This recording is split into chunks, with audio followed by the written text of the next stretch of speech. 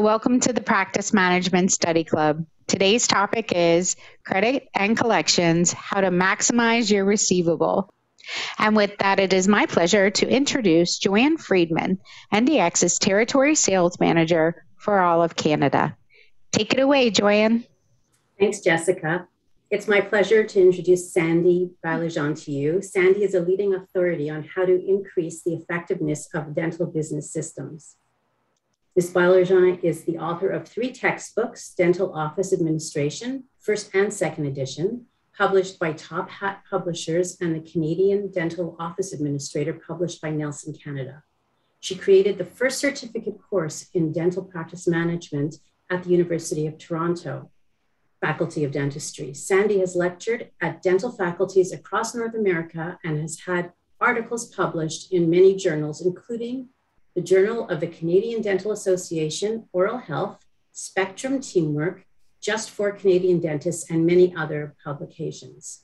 As owner-operator of Dental Office Consulting Services, Sandy specializes in dental practice management, consulting, hiring, coaching, and training dental teams, implementation of in-office programs, dental business, and operational plans. So Sandy, please take it away. Okay, thank you so much. Once again, I'm so grateful to be here to have this opportunity to speak with you tonight and to be part of this Practice Management Study Club.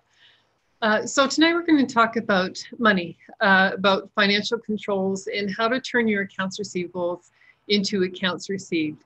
So in this webinar, you will learn how to achieve and to maintain control of your collections and why that's so important. How being an assignment versus a non-assignment office will affect your accounts receivable as well. Also, how to make effective financial arrangements for your practice that works, and how to maintain control of your accounts receivable. And once again, why it's so important.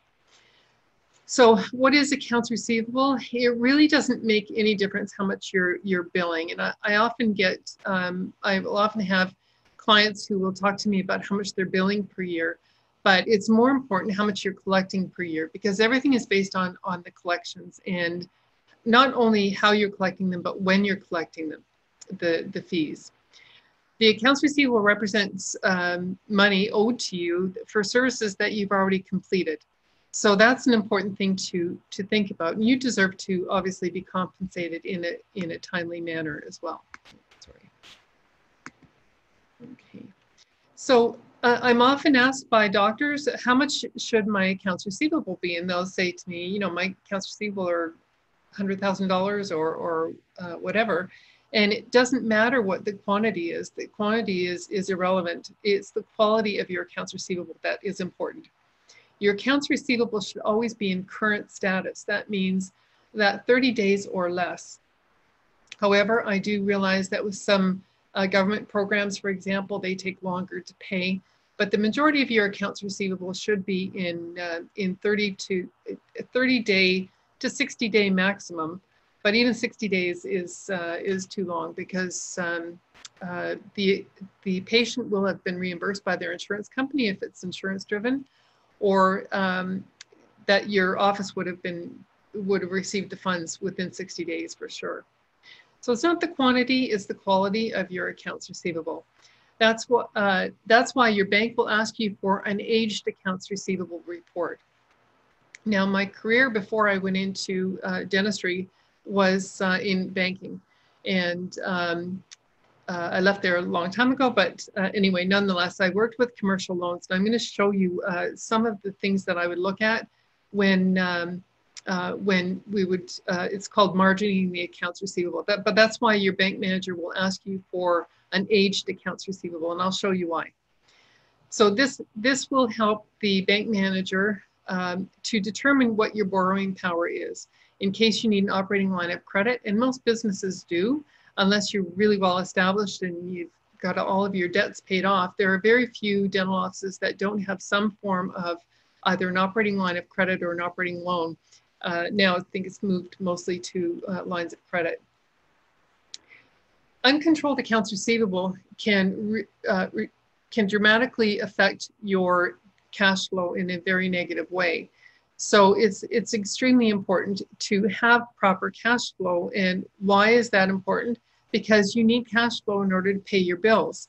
Once again, it doesn't matter how much you're billing. If you're not receiving the money, then you don't have the money to pay your bills, including things like your payroll for your staff, your dental supplies, all of the things that require you to pay on a regular basis.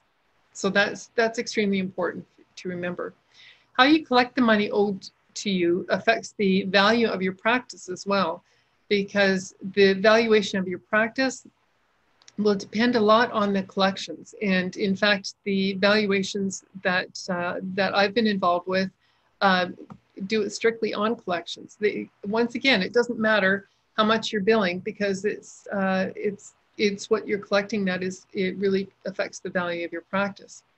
It's also a true indicator of how your patients were trained.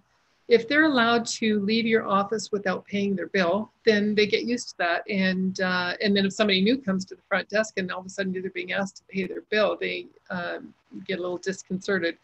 But the fact is that it's how they were trained and how the staff are trained on how to expect payment at the time of service.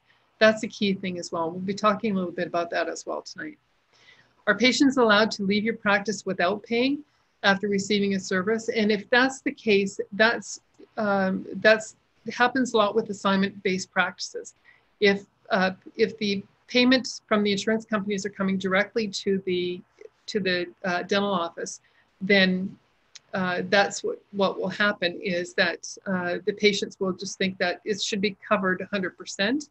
And there are very few dental plans, by the way, that cover 100% of dentistry. However, there are two in Canada that I know of. Does any other business do that? Do you ever go and have a service performed or done and walk out of that establishment without paying your bill? You know, even if you go to a hairdresser, you obviously pay your bill before you leave. You're not going to say, well, you can collect it from my insurance, or wait till I get my hair insurance and then I might pay you. So how do they value the services that you provide if they're not paying you for the services at the time of service? And this just takes some training and sometimes some retraining, what I've found with certain offices. Because the key is that everyone on your team really needs to believe in the value of the services provided, and that there is a fee for them, and that their job is to collect the fee at the time of service. And I'm also going to suggest, if you have a large case that you are working on, I think that I believe, and it works really, really well, is that the treatment coordinator or the receptionist should tell the patient, in order to schedule that appointment for you, the doctor will require a deposit of whatever amount. So collect at least part of the fee at the time of booking, not just at the time of service. Because something you need to remember is, once you've put the drill to the tooth and you've made an irreversible change, you're stuck. You know, you have to complete that treatment. So the fact is, you can't leave a patient in limbo. And I've had doctors, one orthodontist that stands out in my mind, and he said that the patient just simply got in his chair and said, you know, I have no intention of paying you. And she knew that he was stuck, that, you know, he had shifted the teeth. Now he's made irreversible changes to the teeth, and he was stuck for that money. So it's important that everyone on your team believes in the value of the care that you're providing, and that there's a financial value as well. And they have to really examine their own prejudgments when they're talking to patients, because those prejudgments will come across very clearly. Everyone must be capable of discussing fees and payment options with patients without being insurance driven. I've found over the years working with different staff members that it's not always the patient that is being insurance driven, that is saying, you know, if it's not covered by insurance, I'm not having the work done. It's often the staff members, because that's what they're used to, that they came from an office that it was all insurance driven and it was all assignment based. So it's a matter of reprogramming and retraining the staff to say the right things.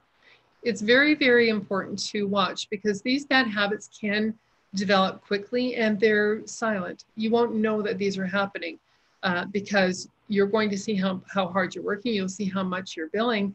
Unless you're really keeping an eye on those collections and making sure that the staff are well trained on how to collect the money, then you may not notice, and you could be losing out on a lot of money.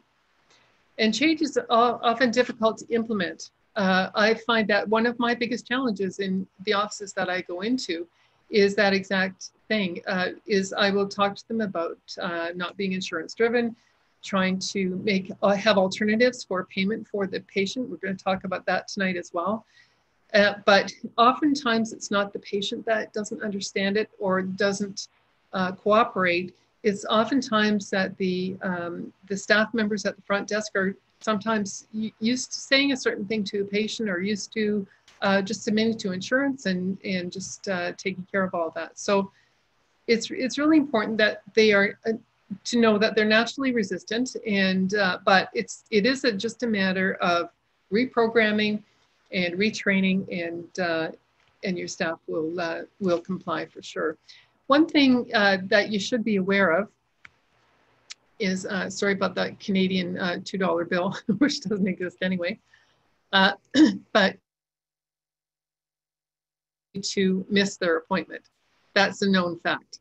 So the reasons, of course, is they don't want to pay their bill because they know that they're going to be asked to pay their bill, and they don't want to increase the balance that they owe to you.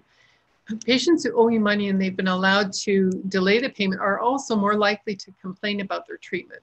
I've witnessed this firsthand because they believe by complaining they won't have to pay.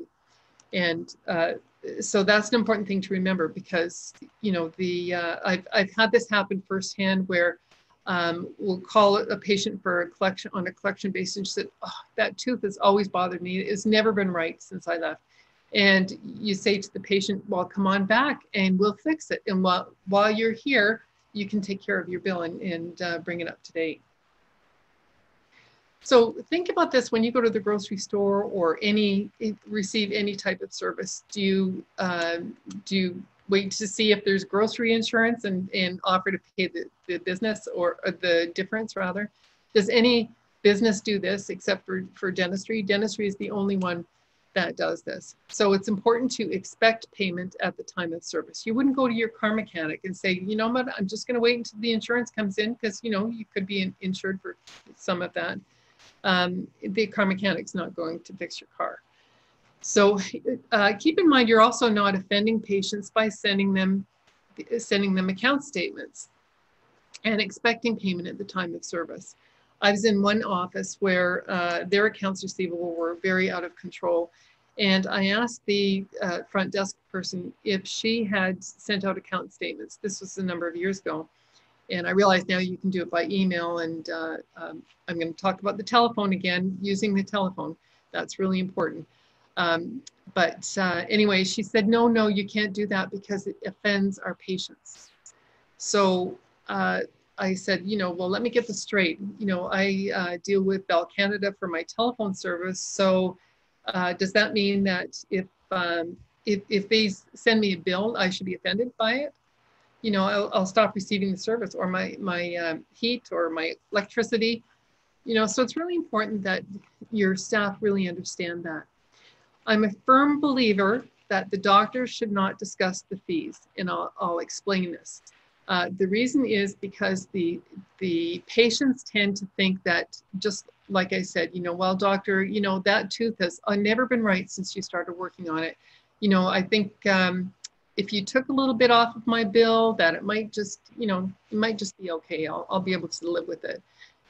And I understand that the doctors they know what the fees are, but then you turn it into being a clinical provider, into being not quite a salesperson, but you are turning it into a financial transaction. Let your financial people in your office deal with the financial transactions. So the doctor should take care of the clinical treatment for the patient. So you can simply say, you know what, Diane, my treatment coordinator, will be very happy to speak with you about the fees and the financial options we have available at this office, as well as offer assistance with your insurance if you need it. If you have dental insurance, she can help you with that, because you know what, Diane's an absolute expert in that area. So it's really important that you empower your employees to be able to have these financial discussions, but keep the financial discussion outside of the operatory. It should be left with the business team and not with the doctor. And the doctor will have a happier practice in many ways. Break free from the insurance addiction. So this is really important to examine what your own prejudgments are. And I hear this all the time in every office that I go into. The patient won't accept the treatment if it's not covered by insurance. Well, insurance companies, one of our future seminars, I think, or webinars will be on dealing with dental insurance companies, because part of my background is working with dental insurance. The thing is that insurance companies are financial institutions. They are out to make money. They are not out, they don't care about your patient's health. They don't care about your patient's treatment.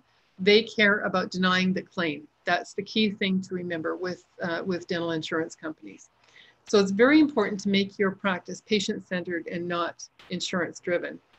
If your practice is insurance-driven, it's at risk, because when insurance companies start cutting back on the benefits that they pay out, then guess who loses? It's not just the dental office, but it's for sure it's the patient as well. Excuse me. So it's very important that you treat the patient and not the insurance plan. Patients will pay for what they want and what they value. And that's a matter of discussing it with them, using the proper communication skills that will help them to see the value in the treatment that they're receiving. Offer a payment plan. If affordability is the reason that 50% of patients won't move forward with treatment, then offer them a payment plan. Excuse me. Studies have shown that your treatment acceptance can rise as much as 30% when outside financing is available or internal financing is available. And that's what I'm going to talk about tonight as well. According to the Consumers Preferences Index, 54% of males were never offered payment considerations, yet if they had been, 78% would have accepted treatment. The same survey, 30% of females were never offered payment options, yet 68% would have accepted treatment. So 54% of males, 30% of females divided by 2. I realize that these are not exact numbers, so just for demonstration purposes only. So that's 44% of patients, essentially.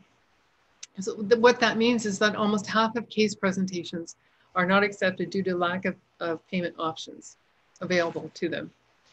So try having an incentive to have a negative accounts receivable. You know, perhaps offer an incentive for prepaying at the time of booking. You can offer a complimentary service like a tooth whitening, or which is always a good thing to offer when you're doing any major restorative like crowns or implants to whiten the rest of the teeth, or some type of complimentary service. So the next thing is the accounts receivable. Is it a true asset or a liability? And this is what banks look at, and that's why I'm going to be going through this with you. So accounts receivable, as I mentioned earlier, represent services that you've already provided. So you've already taken care of the service. The patient has received it. They have the dentistry in the mouth. There's nothing you can do to recoup that. Accounts receivable is an asset to your practice, and it loses its value rapidly. It's a liquid asset. I will tell you a little story. Years ago, my daughter, she's now a dental hygienist, but she worked in a pet store, and they were giving out loans for dogs. I approached some of the major banks here in Canada, and I asked if there was some kind of financing, you know, preferential financing that they could provide for dental patients, and they said no, flat out no. I said, so why can you take a loan out for a dog, but you can't take a loan out to have your dental work done?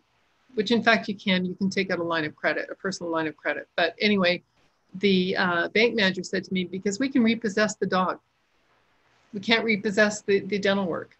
So your patient has that work done, your great work done in their mouth, and there's nothing you can do if you don't accept the money at the time of service. So this is the true value of the accounts receivable. This is something that I did as part of my job in the bank. And I'm just basing this example on a total accounts receivable of $100,000. Say $25,000 of it is between 30 and 45 days. So that's current, that's considered current, and that's valid. 50,000 is in 60 days. So that means that your patient hasn't paid you in 2 months. That means that their chances are of your patient paying you are probably 75% that they won't pay you out of that 50,000. And then 25,000 is in the 90-day accounts. And the first thing that the bank manager will do, or what I would do, we called it margining the accounts receivable, was take off the 90-day accounts because they are worthless to a bank. The bank considers them to be uncollectible. And they assume if your patient hasn't paid you in 3 months, they have no intention of paying you ever. So that's a huge loss in your practice. Depending on your business practices, there's also 75% risk that these 60-day accounts, because they already haven't paid you in 2 months, that they will end up in the 90-day account category, and that is worth zero to a bank manager who's trying to set you up for credit for your line of credit or a business loan. So it's important to really watch your accounts receivable and have somebody working on it. If you run your accounts receivable report tomorrow and you find that you have a large amount in 90-day accounts, then work on those first and get those out of the way. And it's really important to get at those, because the longer time goes by, they think that they don't have to pay you at all. If you have an actual loss, you will require an equal or greater amount of new sales just to offset the loss. That's just makes common sense. That means that you must have a method of attracting and retaining new patients at a rate that is at least equal to or greater than your financial loss. So an example is, based on a total revenue of $1 million, if you're running at a 10% loss due to uncollected accounts, that's $100,000. You must generate at least $110,000 just to offset that loss. So it just makes sense. This is sourced from the Department of Commerce, but this is the type of graph that banks will use, that credit companies will use to determine what the losses are from delinquent accounts. So if your accounts are in 60 days, that means that your business is running at a 10% loss. So once again, they haven't paid you in 2 months. If you're in 90-day accounts, 90 days, that means your business is running at a 15% loss. So you're always behind the game all the time. If you're into 120 days or 1 year or 2 years, I mean, just forget it. You might as well close your door because you're running at a complete loss. Overdue accounts, this is according to the Department of Commerce, overdue accounts lose their value at a rate of 6% per month. And that means that a liberal financial policy has created a situation where your chances of collection recovery are about 30%. So you don't want to work for nothing. I realize that you can have some compassion for patients that you can understand, and that's absolutely fine. Help them to access the health care they need, but do so by setting up a payment plan for them that works for the patient. And key thing is to follow up with that payment plan as well. So that's extremely important. Call the overdue accounts. I know that these days of text messaging and emailing are much easier for your front desk staff to be working on text messaging and emailing, but the chances of your patient ignoring it are really high. It doesn't matter how many emails you send, they can delete. And so it doesn't really make any difference. But if you're sent the email, the text message, and they receive a telephone call, then it's very important. And I think those calls need to be made. If it's made by your financial coordinator, then he or she should say, "Hi, this is Sandy. I'm calling from Dr. Smith's office. Dr. Smith has asked me to call you. Please call me back at this number." Notice that I didn't say what it was about. I didn't say it was about an appointment, but I also name dropped the doctor a few times there, just in those couple of phrases. So it's really important to say, I'm just calling, not to say, I'm just calling to see when you're going to pay your account. Say, Dr. Smith asked me to call you. So in other words, the patient understands that the doctor noticed this, that they haven't been paid for their services. And the fact is that there's, you know, the dentist, patients don't want to come to a dentist and outright. I wouldn't want to go in dental chair and say, you know, I have no intention of paying you because dentists have sharp instruments in their hand, and not that you would harm anybody, but I'm just being facetious. But the fact is that it's just a stronger message. It tells the patient that, you know what, the doctor is the one that noticed that you haven't paid your bill, and the doctor is the one who asked me to call you. Patients who owe you money and have been allowed to delay the payment are more likely to complain about their treatment, as I mentioned, and they believe that they won't have to pay if they complain. So, of course, inform before you perform. I know that phrase has been around for a million years, much like myself, but the fact is, and I know that you do this, however, I'm going to take it one step further, and I think that all financial arrangements should be made before treatment has started. So I would look on the schedule. Some of the offices that I deal with, they will put FA, so the doctor knows financial arrangements are in place for that treatment. And it should be done, I believe, at the time of booking. So you should have some kind of down payment or deposit. This will help your schedule, by the way, because if the patient has some type of financial vested interest in that appointment, they're going to show up for that appointment. If they make a deposit of $200 or $500, of course, that's applied to the treatment, but that patient will show up for the appointment for sure. The only exception, of course, is to relieve discomfort on an emergency basis. But even with emergencies, you can tell the patient the doctor will likely have to do an examination and possibly 1 to 2 x-rays. So please bring $150 with you, or whatever amount that you set. It will be and we have to accept that at the time of service. So you can't, I wouldn't take an emergency patient and then bill the insurance company. You can provide them with an insurance form, or you can submit the claim on their behalf, but it should be payable to the patient. The privacy of the patient, of course, needs to be protected when you were talking about financial discussions. So if you have a private room or private area, like a consult area, it's ideal. Rather than them talking about their financial circumstances at the front desk. That's not ideal. If you can at least take them to one side and have a conversation about the financial aspects, that's really important. So recognize that the personal nature of the financial arrangements, and then it can be also, if the patient doesn't have the money, it can be embarrassing for them. So it's important to be sensitive to their needs, try to help them as much as you possibly can, but also have your firm but fair financial arrangements in place as well.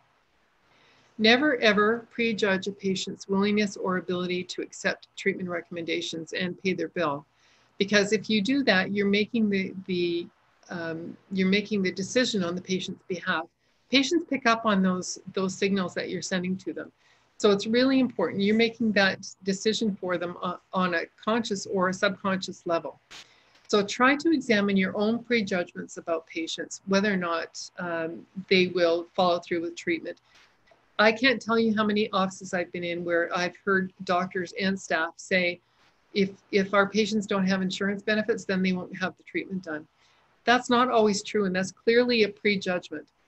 Because the fact is that patients, if they value the treatment that's being done, if they value their health, and people are much more health conscious these days, and especially senior citizens. We're going to talk about those senior citizens, those lovely people in just a couple of moments as well. So don't necessarily prejudge that everybody has to be covered by insurance benefits, or they won't have it done. You're putting too much control into the hands of the insurance company. And then what would happen if those insurance benefits cease at the insurance company end, or the employer end? Then you're stuck and the patient's stuck. So it's better that the patient understands there is a fee for the treatment. If you have insurance assistance, then we'll help you get the insurance assistance that you're entitled to. And by the way, for any co-payments, we can set you up with the payment plan that makes sense for you. Delinquent accounts, There are several reasons why accounts may become delinquent. Treatment and fees may not have been explained before treatment was started, and I know that you inform before you perform. However, sometimes I've certainly experienced over my 38 years that sometimes patients have selective hearing. So they're hearing what they want to hear, or they are trying to work out a deal before you've even told them the whole thing, the whole explanation. So it's important to clearly explain everything. I always tell treatment coordinators, when you're doing a case presentation, do the clinical first and then do insurance and fees at the end. Don't start with the fees, because the patient may start with, well, how much is all this going to cost? Because there is a perception that dentistry is expensive. Well, I take a little bit of issue with that, because I think not having access to dental care is more expensive if you run into dental problems. So if you follow up with your dental treatment and you have preventive and you pay for preventive care, you know, I think when patients understand and know how much they're actually contributing to insurance benefits that don't really benefit them, then and that if they pay for it out of pocket, there actually is a small tax benefit that they can claim on their excuse me, on their income tax. So, but lack of prompt follow-up from your office when the accounts become overdue can cause a delinquent account. This indicates to the patient that it's okay not to pay the dental bill, and you won't bother them, or else payment options haven't been offered. I was in an office one time where the front desk coordinator had called the insurance company, and she knows that this patient got paid for the services, and I think it was around $700 that they received in reimbursement for the service.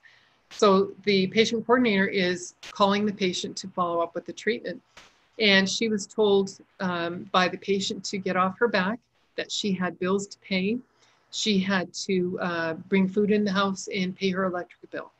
So when a patient receives a service and then is getting paid for that service, so that patient was paid $700 to go to the dentist that day, the dentist was paid nothing. So that is outright theft. But it's important to explain everything to the patient to begin with, make the financial arrangements, make sure those are made before the treatment is started. And if it's a large treatment, then take a down payment at the time of booking. Inform the patient of the financial policy of the office, as well as any payment options that are available to them before you start the treatment.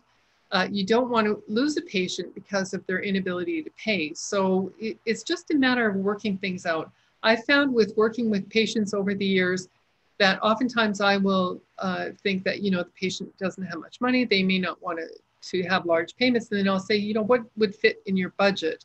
If we do this over 3 months, what would fit in your budget? And oftentimes the patient will come back with a higher number than I actually thought in my head. So maybe that was a little prejudgment on my part. If comprehensive treatment such as major restorative, it's recommended for the treatment, then financial arrangements, of course, need to be made. But they need to be made prior to, sorry, this is a little bit of a repeat, but prior to the treatment, except in the case of emergencies. And discussing financial arrangements should be incorporated into each clinical case presentation. That's why we train treatment coordinators to be experts at this, experts at communication skills, at body language, being able to set up a payment plan for the patient. Tonight, as part of your handout, one thing I have provided you with is a credit application. So you can do some internal financing if you want to set up a payment plan with the patient. So regarding dental insurance, the existence of a dental plan, of course, can greatly influence a patient's ability and desire to proceed with treatment. However, it's important to maintain a perspective that insurance coverage does not dictate the appropriateness of the treatment. And that's where insurance companies will play games with you, play games with the patient for sure. So when you send in a pre-estimate, for example, or a predetermination, they'll send it back to the patient and it will say approved or not approved. I can't tell you how many patients have brought that into the dental office and said, the insurance company's not approving it, so you're not giving me the right care. Or you're asking for something you are prescribing something that I don't really need. I've heard that many, many times. So that's the type of psychological games that insurance companies will play with patients in order to deny the claim. And remember, that's their game. That's exactly what they want to do. They want to deny the claim or postpone the claim or slow down the claim. So even if the patient is eligible for those services. Not all procedures are covered, and major restorative procedures are rarely covered 100% of the current fee guide if you're using a fee guide, depending on where you are, where you're located. But in some provinces in Canada, we use fee guides and some don't. Some set their own fees. But there is some customized, just usual and customary fees that are charged for specific procedures. And that's what insurance companies use to determine what the benefits level will be at. So there's always, when it's major restorative, there's always an out-of-pocket portion that the patient will have to pay, even if they have really good insurance benefits. They will have to pay an out-of-pocket portion.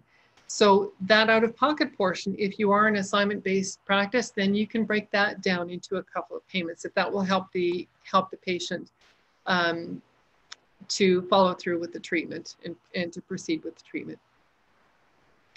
If you're sending collection letters, not too many people send letters by snail mail anymore. It's usually by email, but nonetheless, regardless if it's email or if you happen to send one by mail as well, it's important that the letters are phrased in a firm but positive and businesslike manner that makes every effort to persuade the patient to pay the debt. Now, keep in mind that patients may be embarrassed. So it's important to word it in a way that will encourage the patient, you know, let's work together on this. Is there something that we can do to help you? So if you choose your wording so it will help the patient to be encouraged to pay and alleviate them of the embarrassment of not having paid, then that will help your accounts receivable as well. Using credit and recovery services or collection agencies, unpaid accounts need to be referred to them while there's still any hope of settlement. If it's gone into the 120-day account, then chances of that patient paying are pretty slim. Usually no more than 3 months at the end of treatment. But hopefully your staff will have followed up with that beforehand, so that won't happen. The agency needs to be given all of the information that will be helpful and should be kept informed of any new information that you have. The agency should be notified promptly if the patient pays directly to the dental office because the collection services will be relentless in following up with the patient. Be very careful. It depends on the area that you're in when you're using credit recovery services, whether you're in Canada or the US or any other countries. But some of the laws will prohibit you from affecting a patient's credit rating. And the reason is because the credit rating will be affected for a period of 7 years if they've gone to collections. Here in Canada, it's called Equifax, which is the credit bureau. So if the collection service reports to the credit bureau, then that stain will stay on the patient's record for a period of 7 years. But the other thing that stays on that patient's record is your name, the dentist's name. Now, our regulatory colleges here will consider that to be a breach of patient and doctor confidentiality. I know that sounds a little silly because of the fact if you send the patient a letter, your name is on it and the patient's name is on it. So, you know, that's that. But that's how the regulatory colleges will look at that. So, and some of the laws in the different states that you're in or provinces that you're in may be the same. So my advice to you would be when you're using a credit and collection service is just tell them, you know, do all the means that you normally do to try to collect this money. And then if it gets to the point that you've tried everything and the next step would be to report to the credit bureau or the credit agency in your area, then please refer the account back to us. And that being the case, chances are once the collection services start their diligence, then the patient will generally pay. You'll have to pay a recovery fee, of course, to the collection service, but the fact is that at least you got something. If that account has been referred back to you before it goes to the credit bureau, then just write it off as a bad debt. But then at the same time, don't be doing new work for that patient. So I wouldn't schedule appointments for that patient to come in and have any major work done. Flag them on your computer system, and you may, it depends on where they are with treatment. You can't always dismiss the patient because they owe you money. If you're in the middle of treatment, you have to complete the treatment. That's why it's so important to have your financial arrangements made at the time of booking the appointment in the first place. From time to time, you may wish to provide an incentive, like a discount, which we call professional courtesies. And there are 3 reasons that I consider that you should maybe not do discounts. Number 1, you're not doing discount dentistry. You're not performing discount dentistry. Patients often think, number 2, often think that you can discount your fees that you were overcharging all along. So it's no big deal because everybody thinks that dentists are rich anyway. Number 3, according to ethical practice standards, if you order a discounted fee, whether or not you advertise it, you must charge the same fee to every patient. Now, I ran into some difficulties in certain areas when I would give this information in a lecture. And they say, but we give seniors discounts. We do, and you've got to feel sorry for the seniors because they have limited funds. They're on a pension. Well, in Canada, at least, I can't speak for other countries because I don't know the statistics, but I do know in Canada that seniors hold 77% of wealth in the Canadian economy. So the fact is that seniors have money, they have the time, they are excellent patients to have in your practice, and they value healthcare, they value prevention. So they're the perfect patients to have in your practice, and not to just assume because they're a senior citizen that they don't have any money and that they need a discount. The other thing you need to consider is if you're offering a senior citizen a discount and they're booking their next cruise, seniors cruise or whatever, then it's very important to think about who's listening to that. It could be a single mom with 2 or 3 kids that could really appreciate a discount on the services because she wants to get her kids' health taken care of. So if you offer a discount to one person, you need to really offer it to everyone. And the fee is the fee is the fee. It should be the same across the board. If the patient can't afford it, then work out a payment plan for them, but don't discount your fees. Because number 2, I think is the most important thing, that they think you're overcharging all along if you can suddenly discount it. From a practical perspective, the average dental practice operates at 65% overhead expenses. So 60 to 65%. If you've collected 90% of what you've billed at the time of service, that means that you've actually earned 25% of what you've billed. That's going to seem a little ridiculous until I explain how I came up with that number. 100% is what you billed. And by the way, that's what you're taxed on, is your billings, not necessarily your collections, minus your overhead expenses. So that's 60 to 65%. I'm just using 65%. So that's your light, your heat, keeping everything running, your payroll, your dental supplies, etc. So that means that you're actually earning 35% of what you've billed. If you discount that, if your collections are at 90%, that means that you've got even 10% accounts receivable, which is, if it's over 90 days, that means, or you've discounted by 10% your services, that means you're actually collecting or you're earning 25% of what you have billed. If you discount your fees even by 10%, I'm sorry, that I meant to say the accounts receivable. If the accounts receivable are at 90%, that means that you are now earning 25% of what you've billed. If you discount your fees by 10%, then you will be reducing your earnings to 15%. So that your 25% remember that you've got 90% accounts receivable. 90% collections. That's 10% outstanding in your accounts receivable. Then and then you discount that by 10%. So the golden age is really the aging baby boomers. They're your best patients. In the next 10 to 20 years, the aging baby boomers are going to be inheriting money from the previous generation. And they have increased disposable income.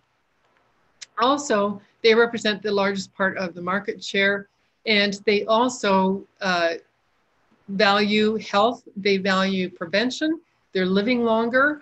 A lot of them who may live alone, they love to come to the dental office because it's a day out and it's a social contact for them. So these are great patients to have, and they value aesthetics and health. Don't think because somebody's 75 that they might not be interested in implants. In fact, implant-supported dentures are huge with the 75-year-olds or any of the senior citizens, because they're tired of dentures that don't fit properly, or even just having implants. So the baby boomers have turned into Zoomers. I'm sure you've heard that term before. That's the 50+ category. It's the single most influential group in the world. They have led and transformed every market, and they hold a large percentage of wealth in the economy. So dentistry is a relationship business, and it's important that you maintain that relationship within your office. And that's why you can do internal financing yourself. And that's why I provided you with a credit application. If you wish to extend credit to a patient, it's very easy to establish a policy of creating payment plans. And I will tell you, if you are concerned about checking a patient's credit rating, if a patient has been coming to you for a number of years and they've always paid their bills on time and they've never run into any type of delinquency, then celebrate that with the patient and say, do you know what, Mrs. Smith, you have been here for 10 years. You've always paid your bills on time. I'm happy to do this for you because you've established a great credit rating with our office. You know, you've just been a great patient, and you've always paid on time. So we're going to break that into a payment plan that you can afford, you know, affordable chunks. So this makes dentistry more affordable for your patients by breaking it into monthly payments and installments that they can afford. Third-party financing, I know this is probably a question that will come up tonight. Should you use it or not? It's entirely up to you. I'm not going to judge one way or the other. One thing I will ask you to do is to read the fine print. Really look into this and delve into it. So the pros to third-party financing are low interest rates for patients, but some of the companies, there are some credit companies that will charge the interest to the dentist.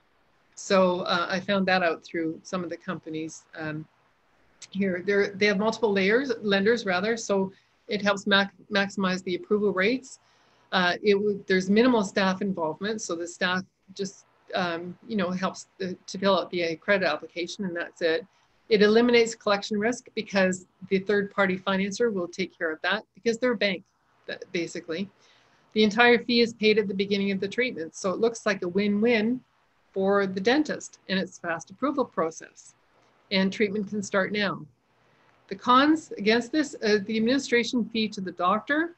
Now the administration fee, and as I mentioned, some of the third-party finance companies will actually charge the interest that they are not charging the patient, they'll charge it to the doctor. So say, for example, your fee would be discounted by 17%. Because of the fact that you're paying for the interest. So you're essentially discounting your fees. And with the example that I just showed you, why would you do that? It's you're not getting full value out of your practice.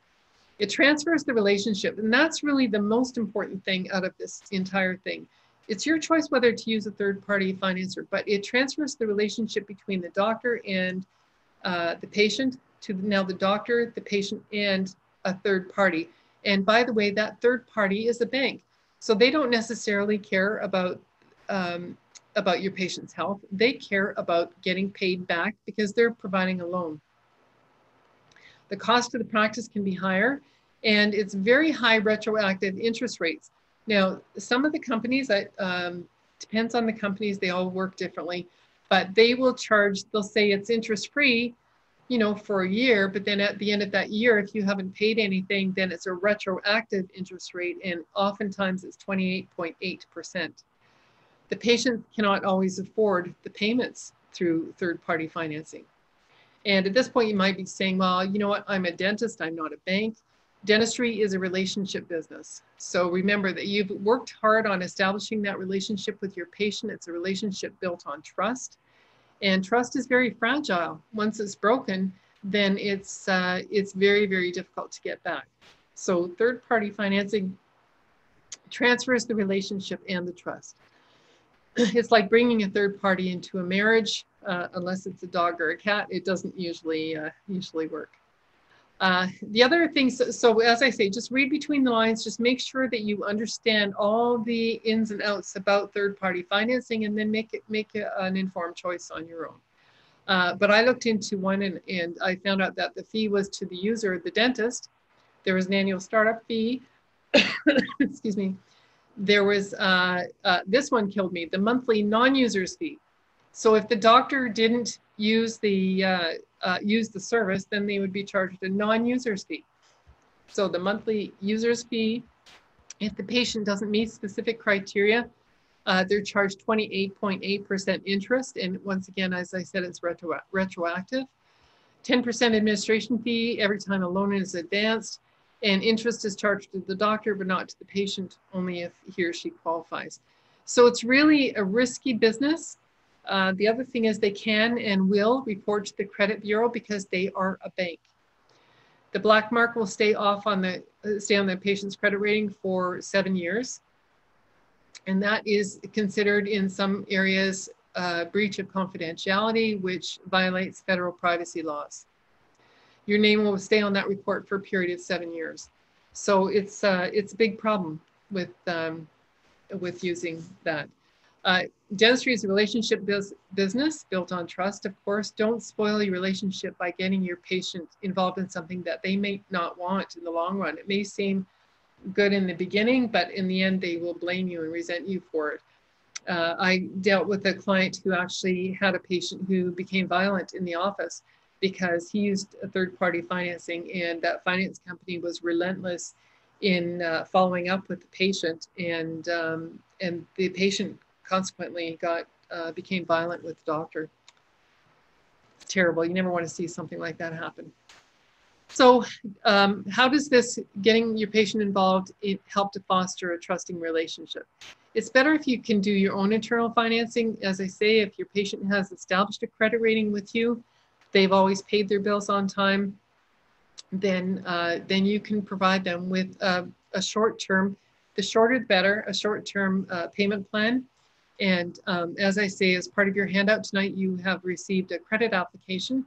That credit application has been vetted through, in a policy, I think I attached a policy to that, has been vetted through a credit collection service, a bank, and a bank manager as well.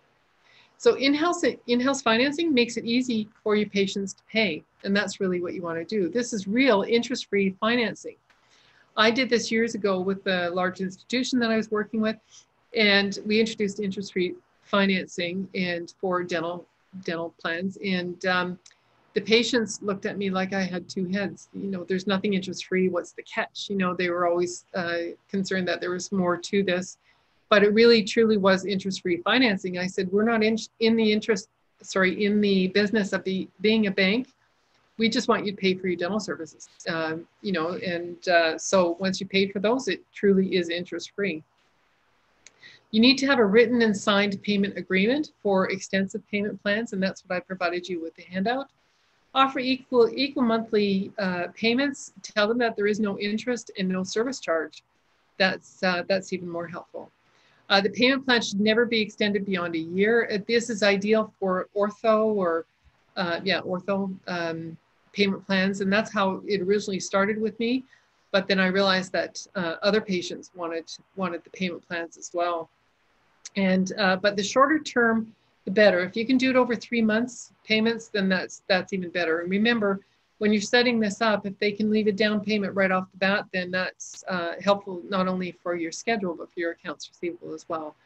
Use a proper credit application, and even if you know the patient, take down their identification, put it right on the form. It's amazing too when a patient signs their signature, that makes a big difference. They understand that they're responsible for the payment.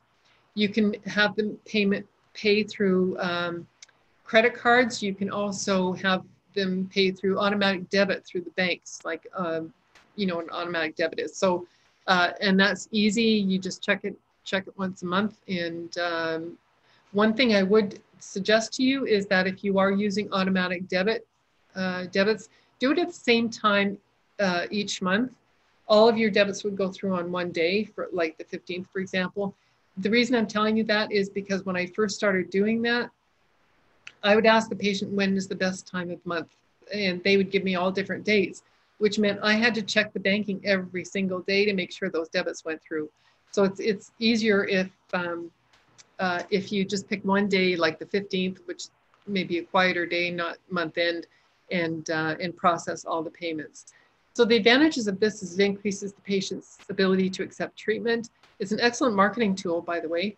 It increases the cash flow to the practice, and it reduces your accounts receivable. You can even have a little sign like this, you know, don't know dental insurance, ask us about our interest-free dental financing program. And you can set it up like that.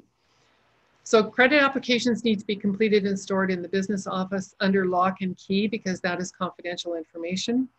Market this to your patients as an interest-free and service charge-free loan. Establish payment methods either by pre-authorized credit card payments or pre-authorized debits. And the patient must, if it's pre-authorized debits, they need to leave a void check, because you need the numbers on the bottom of the check for the automatic debits. Now, there is a risk, there's always a risk that the patient won't have enough money in the account or on their credit card. However, if you are checking it, let's say on the 15th, you're putting through all your automatic debits. On the 16th, you go into the account and see if anything has been returned NSF, and you contact the patient immediately. In the old method of doing this, if somebody wrote a check, that would have to be cleared at the bank, and then you would wait a week or two, and then you would have to contact the patient. Now the patient's just headed off to their vacation in Cuba, and so you know it takes a long time, and then it's less likely that you're going to collect the money. But if the day that money's due, if the following day it hasn't gone through, you contact them immediately, and there's less chance of them defaulting on the loan. Then call it a loan. Speak to your bank manager or customer care representatives. Most banks have the capacity to put a software in your practice. And I've worked with many practices that have done this. So the automatic debits are really, really easy. The patient will provide you with a void check. So you have all that information on the bottom of the check, and the money will automatically be withdrawn from their account and put into your account on the same day. It's kind of like direct deposit, which I'm sure you're familiar with insurance companies. So the total administration time is 5 minutes. And it takes about 1 hour maybe to enter the payments, which is always a really good activity. So in summary, tonight's webinar, you have learned how to control and maintain your accounts receivable. It's the quality of your accounts, not the quantity of your accounts, that's most important. Make financial arrangements before your treatment has started for a greater success rate, and provide a variety of different options to help your patients access the dental care that they need. Thank you so much for your time and attention, as always.